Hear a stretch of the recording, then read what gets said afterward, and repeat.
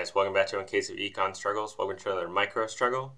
Today I'm talking about Second Order Stochastic Dominance, or SOSD. I'm also going to talk a little bit about what it means to be a mean preserving spread. So timestamps are below, but let's just quickly go over what I want to do in this video, and then we'll get right into it. So like I said, what we're going to do is we're going to talk about SOSD. Very similar to some of my other videos, we're going to start with an example so that you start to get the feel for what we're going to do. And then we'll start getting into graphically and analytically determining SOSD. We'll talk exactly what conditions we need in order to use SOSD. And then I'll talk a little more about a mean preserving spread, how you can sort of determine if a lottery is a mean preserving spread of another lottery. So again, timestamps are below if you would like to jump around. Let's go ahead and get right into it. So for an intuitive example, we're going to start with Bill. So here's Bill. Now Bill is risk averse. He's got some utility function. I'm not going to give him a specific utility function. The reason I'm not going to give him a specific utility function is because the point of second order stochastic dominance is we want to determine which lottery any risk averse utility maximizer would pick over another. So the point is it's not going to be dependent on a specific utility function. It's just going to be if you're risk averse, this is the lottery you would pick over another lottery every single time, no matter your exact utility function. And so again, just to be risk averse, just means you have an increasing and concave utility function. So I'm just going to put that there. And let's think about this first example. So I've got two lotteries. I've got F and G. Again, you're asking Bill any risk averse utility maximizer, which lottery he would pick. And so he starts to look and he looks at L1, which we're eventually going to represent with CDFF. He says, okay, I've got a quarter chance of losing 20, a quarter chance of gaining 20, and a half chance of 10. Maybe I'll start off by thinking about what the expected value is.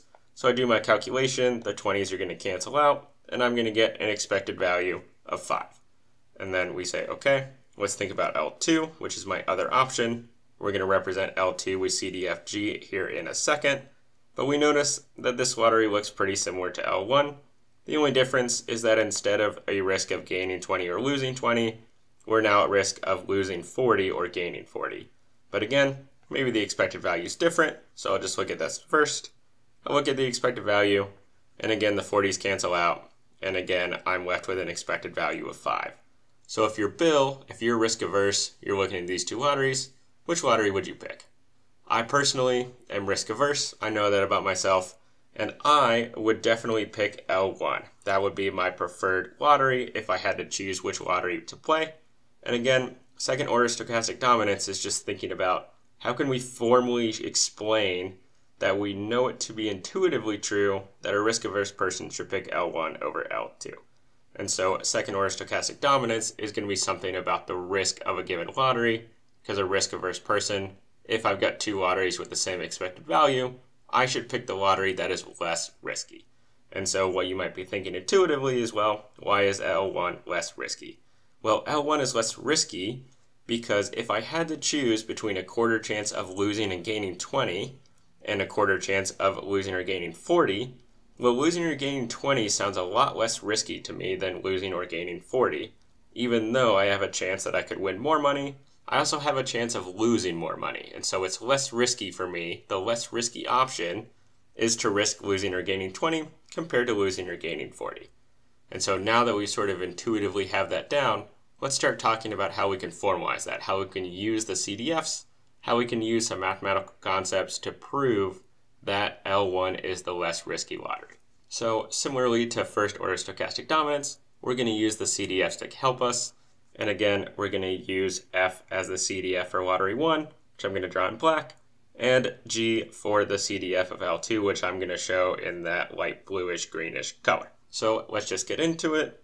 And I know for F for L1, I'm going to have a 25% chance of losing 20. And then at 10, I go up to a 75% chance. Again, this is one on a CDF.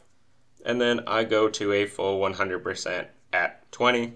So I'm just going to draw this. My lines probably aren't going to be very straight, but you can imagine that these are supposed to be vertical and horizontal lines. And we're done, and I'm just going to call this F, and in parentheses, I'm going to say L1. Okay, and now we'll do the same thing with L2. And what we're going to notice is that for L2, we're going to start at 40. So there's 40. We're going to have the same thing going to happen at 10. And then of course it's going to be slightly different because that 25% chance is going to be 40. So I'll go ahead and go like this, and this will look sort of like this here. My drawing is not really to scale, so I'm going to have to draw some boxes so that we sort of tell which areas are supposed to be equal to each other. And again, this guy right here, this is going to be G, and in parentheses, this is L2.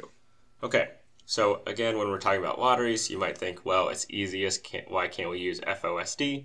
We've got a great video on first order stochastic dominance, probably popping up in the right corner right about now. Feel free to save that and watch that after this video.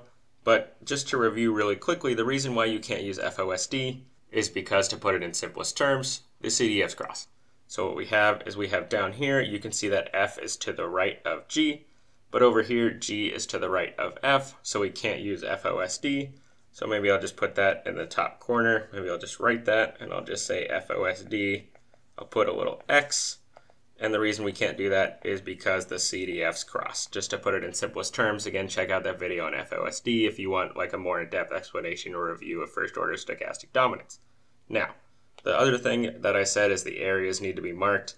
The reason that is because if this is area A and this is area B, then remember that the area of A is actually equal to the area of B. I just can't draw, because of course this box has a length of 20 and a height of 0.25.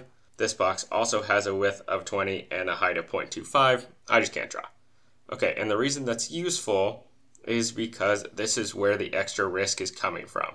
Basically, we've taken F almost, and we've just said, okay, we're just going to make the possible bonus payoff or the positive payoff bigger, and the possible negative outcome even worse. And so we've just sort of made L1 more risky. And so that shifting of the area to a higher and a lower payoff, we have a name for that. That's called an elementary increase in risk. So I'll just put that in here, just so you're aware of the term.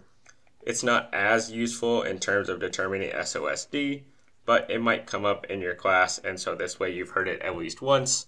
If you want a fuller video on what an elementary increase in risk is and how to sort of look at it, put a comment below. I'll see if there's enough interest, and if so, I'll make a video on it. Otherwise, I'm probably going to leave it at that. Now, let's start thinking about how we can use the CDF to show why Bill or any risk-averse utility maximizer would prefer F over G. And it's going to happen based on the area under the curve. So what we're looking at is, let's suppose we look at F.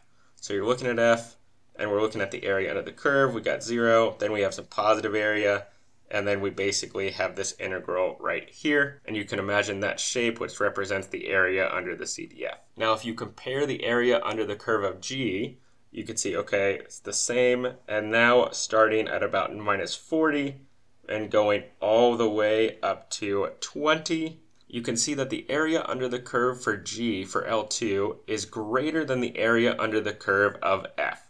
And so up until this point right here, what you can see is that what we've got is we've got basically that the area under the curve, so that's the integral from 0 to x, and we'll call that g of t, just to sort of have a different variable in the integration from x. You can see that what we've got is we've got g of t dt is greater, it's got a larger area under the curve for under g than for f, all the way up to 20. And then once we get to this point right here, now F is starting to catch up. The area under the curve is getting bigger under F than G, all the way until this point right here, at which the areas are equal. But we know that this lottery F is still preferred to G for all utility maximizers because of the intuition that we talked about earlier. And so we just put a little equals here. So now what we're saying, the way you can tell if one lottery SOSD is another lottery, is that what's happening is that for any X, for any cutoff you choose, the area under the curve for the one that's dominated has to be greater than or equal to the area under the curve for whichever lottery second order stochastically dominates the other. And I'll say that again just to try and be a little clearer. If one lottery, so F SOSDs G, if F SOSDs G, then the area under the curve of F is always at least as small as, if not smaller, than the area under the curve for the other lottery, no matter where you stop the integration. And so that is where we have second order stochastic dominance. That's what second order stochastic dominance means. That's how you apply it. The one thing to note is that both lotteries need to have the same expected value. So maybe we'll just formalize that really quick.